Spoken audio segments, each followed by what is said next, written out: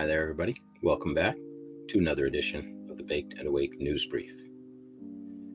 Today's news brief priority is defined as normal. That is on a range that we'll try to stick to, that begins at low, then normal, advisory, high, and severe. Don't yet know exactly what'll be the thresholds for each of these priorities. Experimenting with it a bit. Feel free to comment down below if you're watching this on YouTube and you have a suggestion for formalizing such a system. Today's news roundup is courtesy of several different sources. They'll be noted, as always, in the show notes down below the description here on YouTube. I'm going to share screen here from a tab that I've got open. This is a website called The Conversation. Let's get back to the top of the doc here.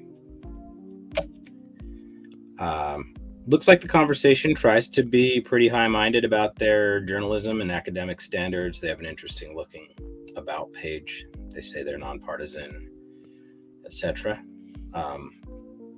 As always, please check out all my sources for yourselves and form your own conclusions. The first story here is entitled, "Is Capitalism Dead?" Yanis Varoufakis thinks it is, and he knows who kills it. As usual, we'll try not to read the whole article at all. We're going to skim it a bit, provide a bit of commentary, leave the article for you to explore further if you care to do so, and move on. First couple of paragraphs are a bunch of self-serving stuff about his early life and who he is. Yanis Varoufakis grew up during the Greek dictatorship of 1967 to 1974. He later became an economics professor and was briefly Greek finance minister in 2015. His late father, a chemical engineer in a steel plant, instilled in his son a critical appreciation of how technology drives social change. He also instilled him the belief that capitalism and genuine freedom were antithetical. A leftist politics that made his father a political prisoner for several years during the junta, as they called it. Junta together, coming together, something like that. In 1993, when he first got the internet, Varoufakis' father posed a killer question to his son. Now computers speak to each other. Will this network make capitalism impossible to overthrow? Or might it finally reveal its Achilles heel? Varoufakis has been mulling it over ever since. So this is his origin story, He's written a couple of books on this topic. A couple of his talking points they go into here. Traditional capitalists are people who can use capital, defined as, quote, anything that can be used to produce saleable goods, such as factories, machinery, raw materials, and money, to coerce workers and generate income in the form of profits. So we're all, in the West anyway, we consider ourselves capitalists because even if we do not own a factory or own a bulldozer or semi-truck or huge forklift or some other piece of machinery, a mill, etc., or control raw materials like a forest or a farm of some kind. Those are three ways to participate in capitalism. But all of us who have a few dollars in our pocket can participate in capitalism and coerce workers to labor for us. So most of us are capitalists, but the most tenuous of degrees only. That is to say, money allows us to coerce others to cooperate with us and give us what we need. And if we don't have that, we don't have much to fall back on in most instances. Personal opinion.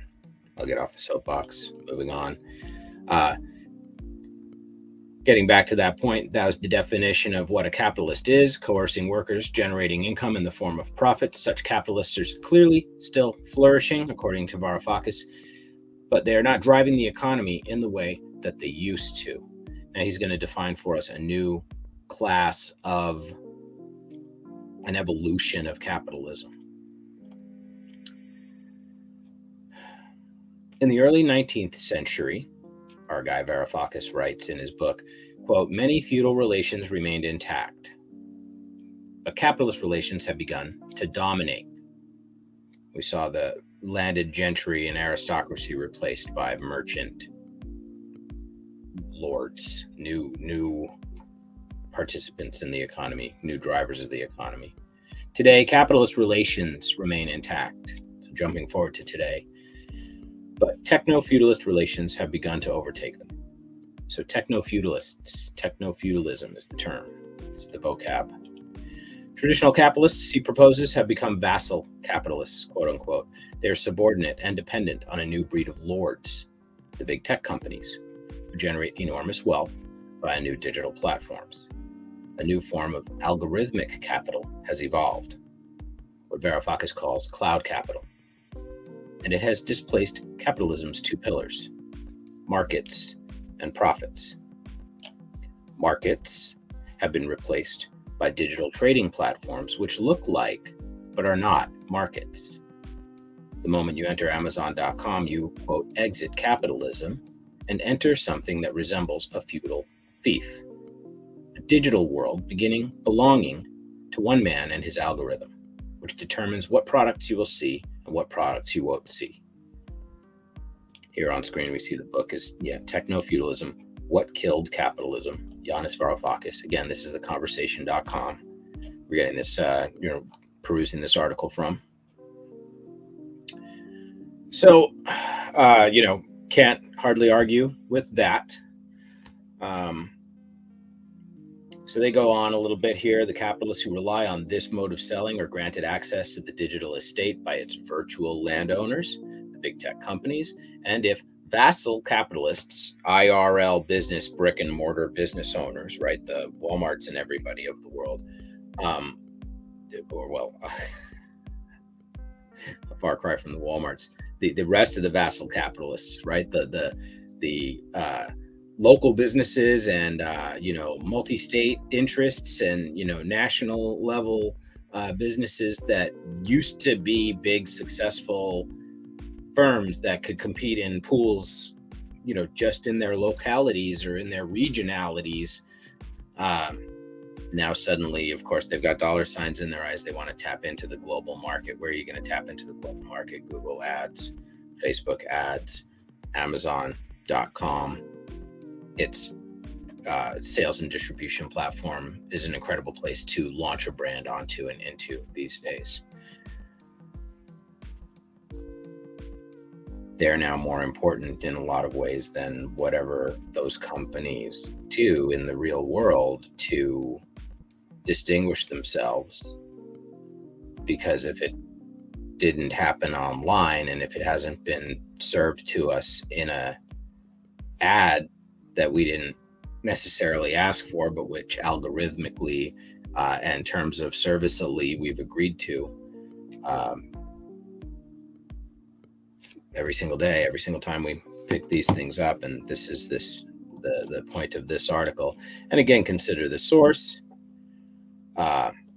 Consider the source Varoufakis here, some sort of bureaucrat, some sort of very successful individual who is operating at the elite levels of any kind of economy or marketplace, national or global, that you care to imagine if this person was formerly a finance minister for Italy in recent years, no less.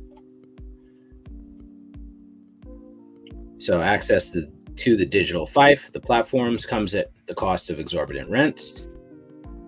Many third-party developers on Apple Store, for example, pay 30%. Amazon charges 35% of revenues to participate as a seller.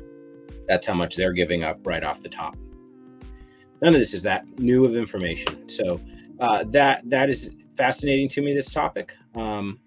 They go into quite a bit more detail here. They talk about here an entire section on what they call cloud serfs. This is a great thing to pull out here. Every time we use our cloud link devices, smartphones, laptops, Alexa, Google Assistant, Siri, we replenish the capital of the big tech cloudlists. This is unpaid labor we're providing them here. This in turn increases their capacity to generate more wealth. How? We train their algorithms, which train us to train them, and so on, in a feedback loop whose goal is to shape our desires and behavior. They are selling things to us while selling our attention to others. This sentence could have been pulled from the rhetoric I used in my most recent full-length episode of the podcast, where we talked about swarm intelligence and artificial intelligence and the underpinnings of a lot of what we see already being deployed widely all around the world. It's fun stuff. It's really hard to encapsulate in some ultra intelligent way when we're constantly being bombarded with the massiveness of it all. I'm digressing. This was an interesting article. As you can see by the scroll bar here, there's still quite a bit that they go into before they wrap it up. I read the entire article, and I think that it's worth reading. The conversation really here is about a transformation, a fundamental transformation of what capitalism even is. They don't really offer any clear solutions. This guy pitches he's got a solution, actually. Let's see if I can grab just a little bit of it.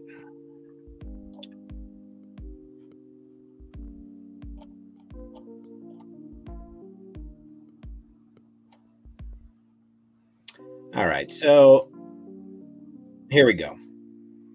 So we're in this techno-feudalist era that he's described.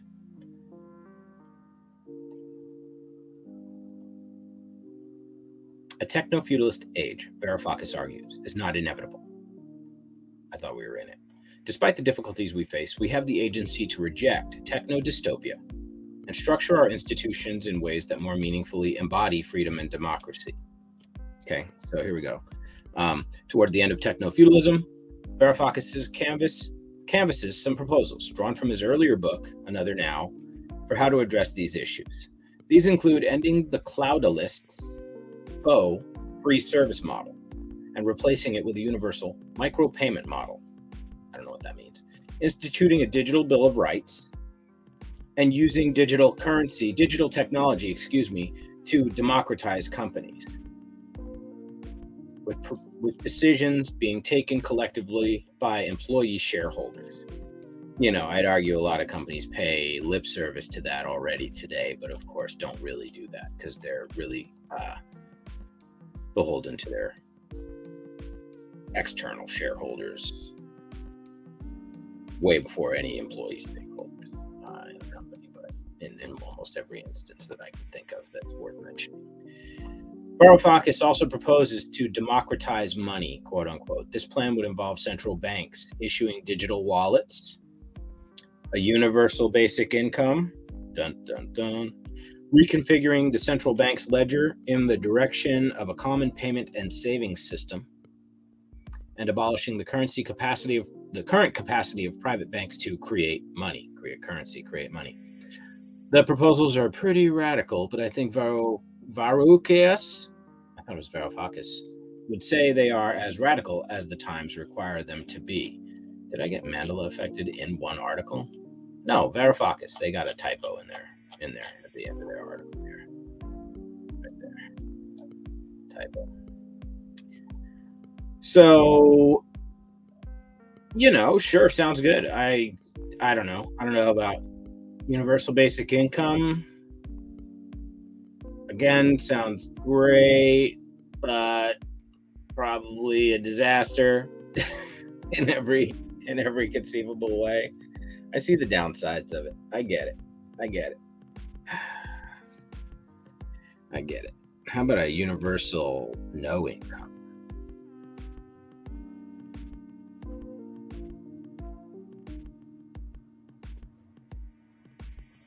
All right, that's the first story. This isn't much of a news brief.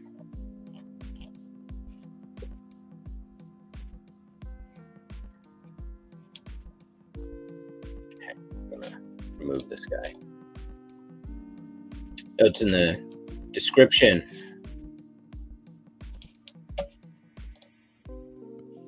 I'll look for another.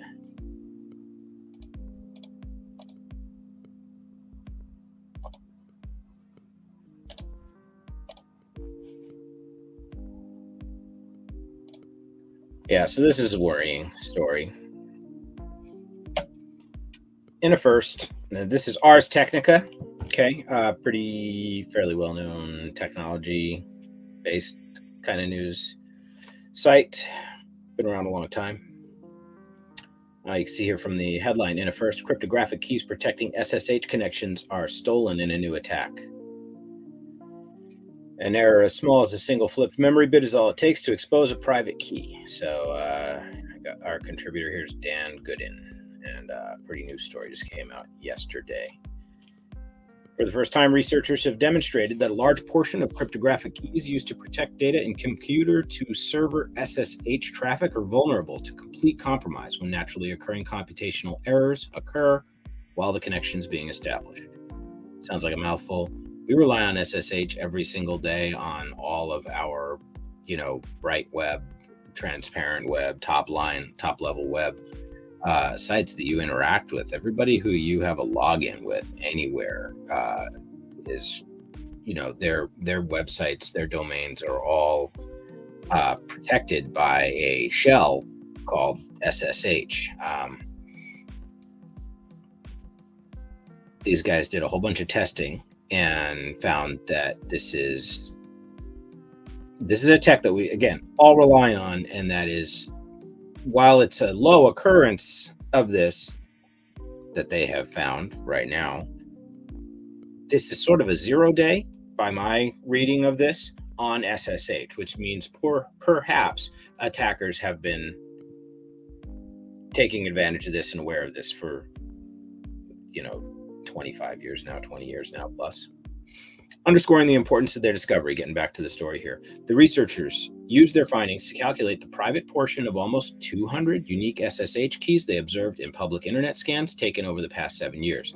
The researchers suspect keys used in IPsec connections could suffer the same fate. SSH is the cryptographic protocol used in secure shell connections that allows computers to remotely access servers, usually in security-sensitive enterprise environments. IPsec is a protocol used by VPNs, virtual private networks, that route traffic through an encrypted tunnel. So that means you're not protected in a VPN either.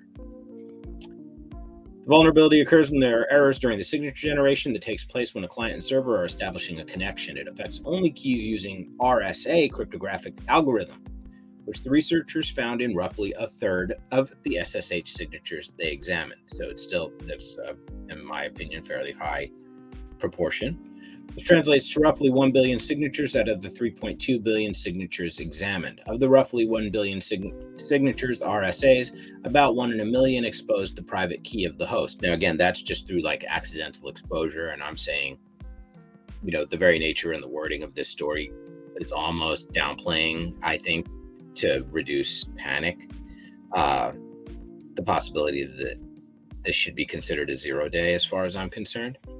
While the percentage is infinitesimally small, this is what I'm saying, they're playing it down. The finding is nonetheless surprising for several reasons, most notably because most SSH software in use, including OpenSSH, has deployed a countermeasure for decades that checks for decades. This shit has been around and we just trust it.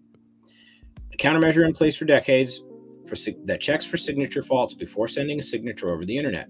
Another reason for the surprise is that until now, researchers believe the signature faults exposed only RSA keys used in the TLS or transport layer security protocol, encrypting web and small email connections, or web and email connections. So we use transport layer security protocol to encrypt web and email connections is apparently what they want us to take away from that. They believed SSH traffic was immune from such attacks because passive attackers, meaning adversaries simply observing traffic as it goes by, couldn't see some of the necessary information when the errors happened.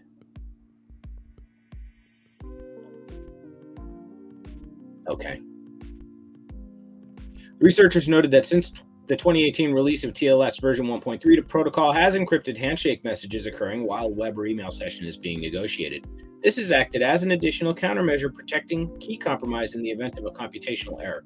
Keegan Ryan, a researcher at the University of California, San Diego, and one of the authors of the research, suggested that it may be time for other protocols to include the same additional protection. So maybe they can't even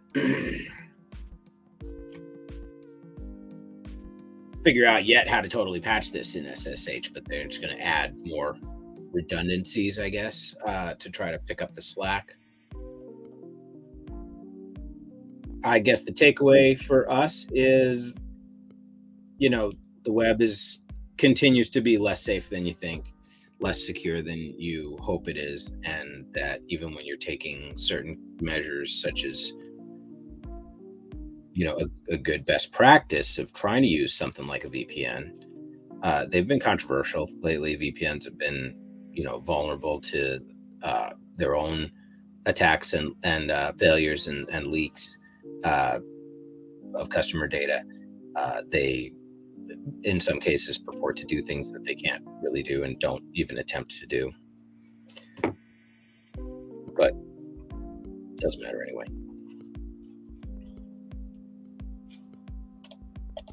All right, I think we got one more for you. We'll squeeze one more in.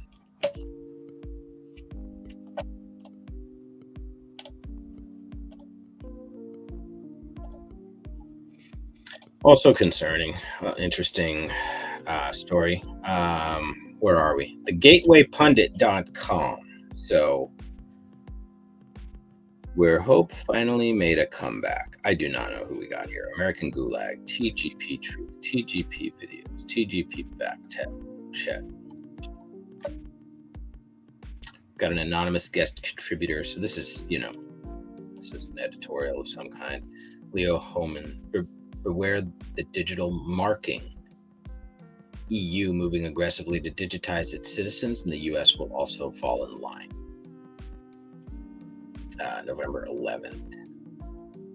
I put it on screen, so I guess we better look at it together. But yeah, take this with a grain of salt. This article originally appeared on Leo Homan's Substack and was later republished with permission. So the guest contributor here is one Leo Homan.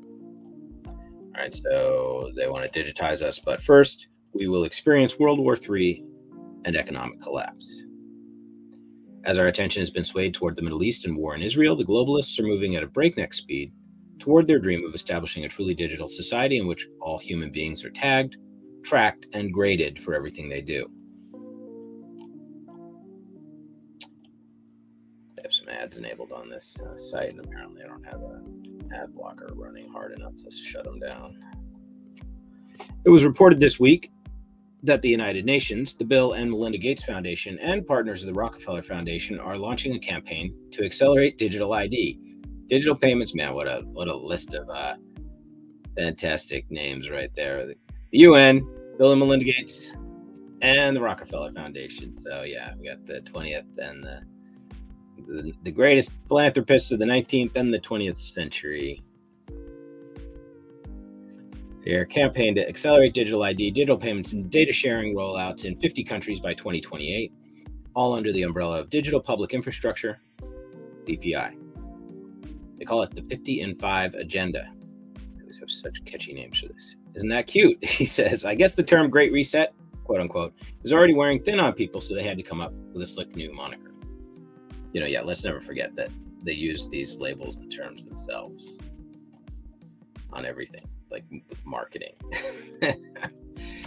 The United Nations Development Program, or UNDP, has announced plans to roll out digital IDs worldwide by 2030. That's our Agenda 2030 stuff, right? They'll be mandatory for people who wish to participate in society, says Reclaim the Net, which advocates for free speech and individual liberty online. It appears the European Union will be one of the more aggressive governmental bodies to move in the direction of digitizing its citizens. Once this is accomplished, the next step will be the digital currency and then a full-on social credit scoring system. China is the model for this. It's almost like that is capitalism is dead article is like, and that guy's book is like just training for, and programming for this same thing. Yeah, China's the model for this. The European Parliament and member states have just reached an agreement on the introduction of digital identity. A Dutch MEP reported on November 8th in a post to X. I guess that's Twitter X. That's right.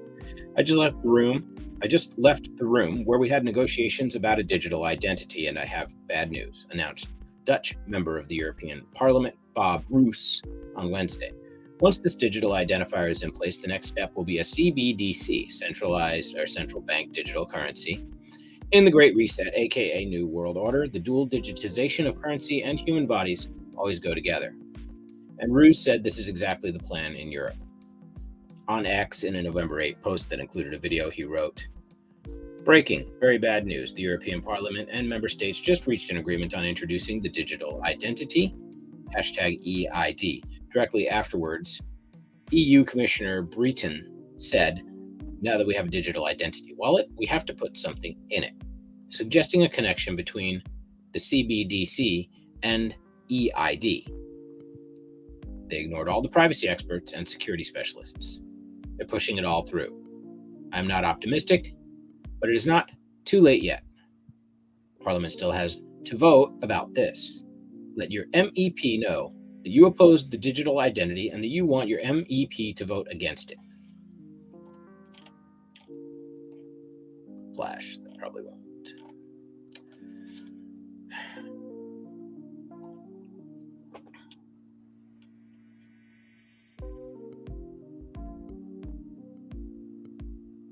Dutch journalist Mark van der Vecht stated in a post to X, quote, "The citizens of the member states have to vote about this, period. In the Dutch parliament, a large majority was against the EID, but still it has been signed in Brussels by one of our ministers. Pressure will also increase on the United States to join the global system. I reported in April that a bill has been introduced in the United States Senate that, if passed, would require all Americans to have digital ID in order to function in society. In my opinion, the U.S. citizenry is not yet ready to go down this path of full digitization, although we are already partway down that path. Biometric facial scans are already being done at many U.S. airports, requiring a face scan before you can board an international flight. But I believe it will take a couple more years of crushing inflation and a bloody World War III experience, at which point Americans will beg their lawmakers for any measure promising them a return to peace and economic normalcy. This is when you'll see the full scope of digitization unfold, with mandates similar to what we saw with the vax, only more intense." That already was pretty intense. But digitization will happen much faster in Europe because they have that extra layer of bureaucracy at the regional level, which is able to bypass national resistance. I'll keep scrolling here. You can see there's, a good bit more. So I'm not going to read this guy's whole editorial. It's definitely an editorial. He goes out on some big statements and Jesus Christ. So, I'm giving him enough platform here. TheGatewayPundit.com, guest contributor Leo Homan published this yesterday. It's already in the show notes as I speak these words to you, and I'll put it all right out as it is. This is pretty much the conclusion of this news brief. And if I shut up quick enough, we can almost call this a 30-minute broadcast. So Thanks for listening. If you made it this far, please like and subscribe, share the channel with somebody sometime. And until I talk to you again, smoke some indica. Do shit anyway.